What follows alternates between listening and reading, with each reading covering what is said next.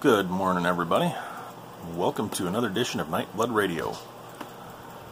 I have not had the time to film anything for quite a while, and I actually have a video gate that's going to be posted right after this. But I thought since I haven't done anything for a while, I would give you just a quick little tour of the shop. I got some new stuff here. You've seen the bench before, of course, but we now have a much better soldering iron in the Weller. I love that iron. It works a lot better than some of the cheap garbage I was using. I still have, of course, the El Cheapo desoldering you can see there. But I don't have, of course, as you see, a huge pile of parts. I mean, the drawers that you see is pretty much what I have in stock. I have a huge variety. I just don't have a whole lot of one particular thing. I have enough to get me by. When I need more, I order more. So, like I said, I have a lot of parts in stock. I just don't carry huge numbers. So that is what you see there. Another new thing there is the switch box that allows me to leave a radio plugged in, switch the power on and off right there if I want, a bench radio plugged in, and switch the power on and off if I want to. Of course, you've seen some of this stuff over here, the frequency counter, the oscilloscope, the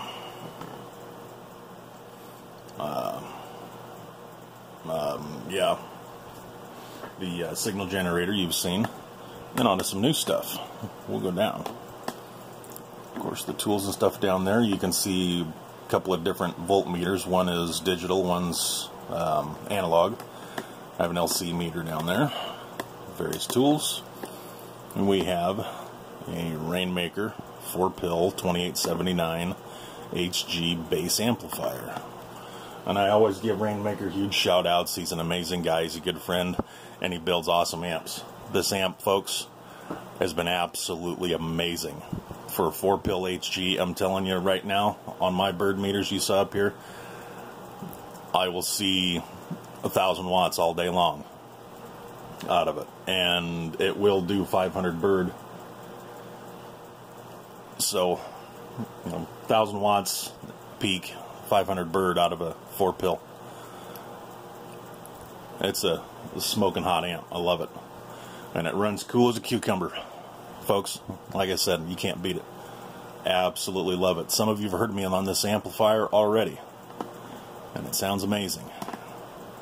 Moving up, you will notice that we have, now, let me shut these off so you can see it, bird meters. And these are, if you look close, they are actual bird movements. What you see up here is just a couple of blank slugs. Because I will say now, I do not have a whole lot of slugs. All I have is 2. I do of course get switched around for what I need, but there's the line section right down there. We got 1,000 watt slug forward and a 25 watt slug in reverse. So when I'm working on radios, I put a blank in to the, there we go, I put a blank into the reverse side, and I'll move the 25 watt slug over to this meter, which is where the peak kit is. Of course, 1X, 2X, and 5X. But since those are the only 2 slugs I got, like I said, I'll put a blank in here, and I'll run this one with the 25 watt when I'm doing radios, because use what I have for now. No reason going too overboard. Next, of course, you see the Cobra 29, which is my bench radio for testing amps if I'm doing an amp repair or possibly even building, because you may have seen the video on that dude right up there. Whoops. The NightBlood Timberwolf 2-14. That is the very first amp that I built. So far it is running absolutely flawless. If you haven't seen the video on it, go check out the build video on it. It's a great little 2-pill 1446 driver I built. And I'll let you folks in on just a quick little secret. I say driver, but eventually that is the pre-driver, and that guy down there is the driver. That is what's in the works. Right now, driver and final. But eventually, that will be the driver, and that will be the pre-driver. So, next, we're going to come over here. I'm actually going to release the camera here. Alright. Next, we got the 99 V2. This one was also set up and built by Rainmakers Customs. Again, he did amazing work.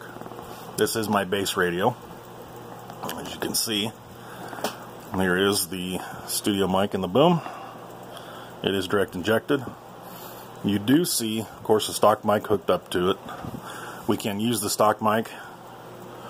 If I unplug the inject, it puts it back. If I unplug the audio cable on the back side of the radio, it will go back to stock mic or sideband.